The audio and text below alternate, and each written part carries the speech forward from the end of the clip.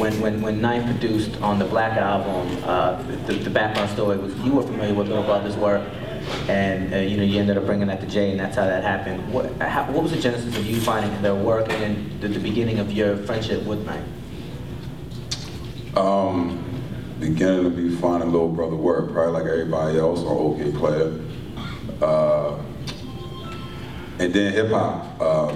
We say hip hop. Hip hop is a person, right? When I say hip hop, that's a person who used to work at Rockefeller, right? Hip hop had Speed like broken up into 3 different MP3s, and I just got stuck on that one day. So then I was just like, yo, these dudes is real fresh.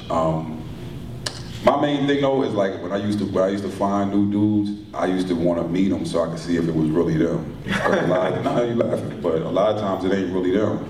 So you'd be like, okay, is it really this dude, or does he have like his friend in the basement or whatever, right? But long story short, it ended up that the guy that was filming Fade to Black was just like, yo, I know now, because I was ranting and raving. I was just like, yo, these dudes is real fresh.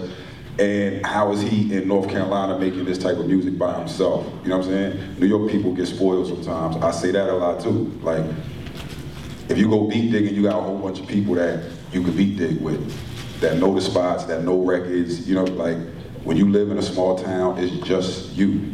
You know what I'm saying? So it's just like, I was like, ain't no way they sitting in North Carolina doing that. Like, have you heard the listening? Yeah. That shit is crazy. I found an OK Player. Right. Yeah. But not like seriously, like you could listen to it, but have you like listened to it? Like I analyze it and go, okay, he had to chop this like this and this like this, and he had to grab this record.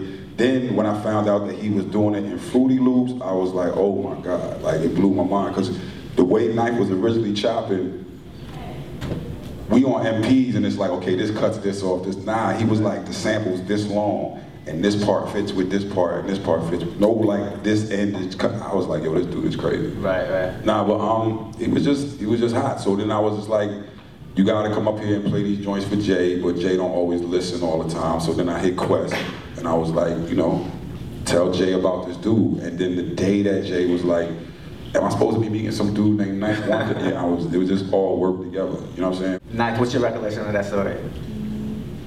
I used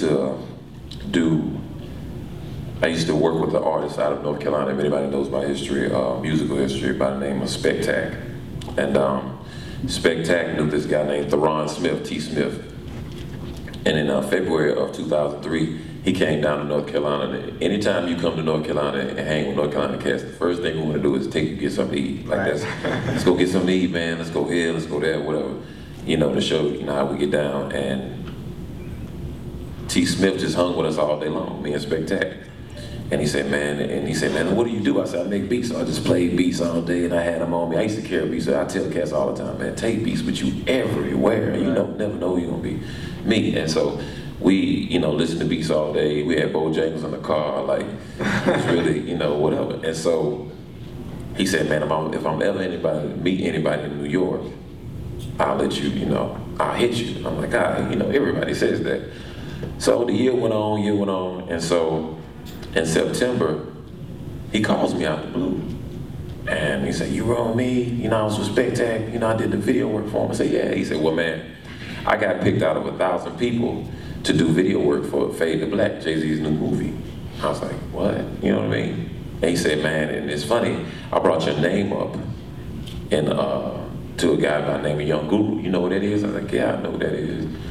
And at the time, you know, you're not really thinking, I was stuck in Rawkus world, you know what I mean? Like I was Rawkus Records out, like I didn't care about the radio, I didn't care about none of that. And so I was just in that world, man, where commercialism and hip hop didn't mean anything to me. Right. You know what I mean? And so, you know, he hit me, he's like, yeah, man, like Rockefeller, and I'm thinking, why would anybody in Rockefeller want to be interested in my beats? Because that's the mind frame of somebody that's quote unquote in an underground state of mind. You know what I mean? And so he put Guru on the phone.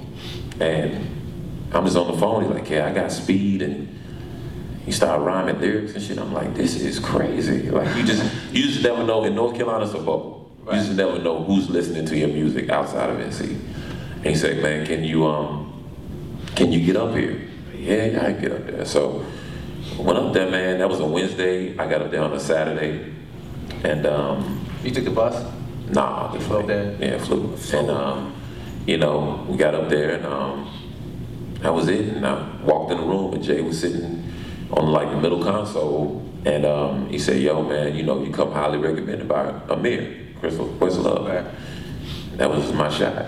And you know, I think at the time I was selling beats for like $200, and I had sold one beat to Master Ace, Good Old Love, for like $2,000. And then, so went from the cats I was mailing beats to in the mail, not email, in the mail, to Master Ace, to Jay, that fast. Ninth one that I see.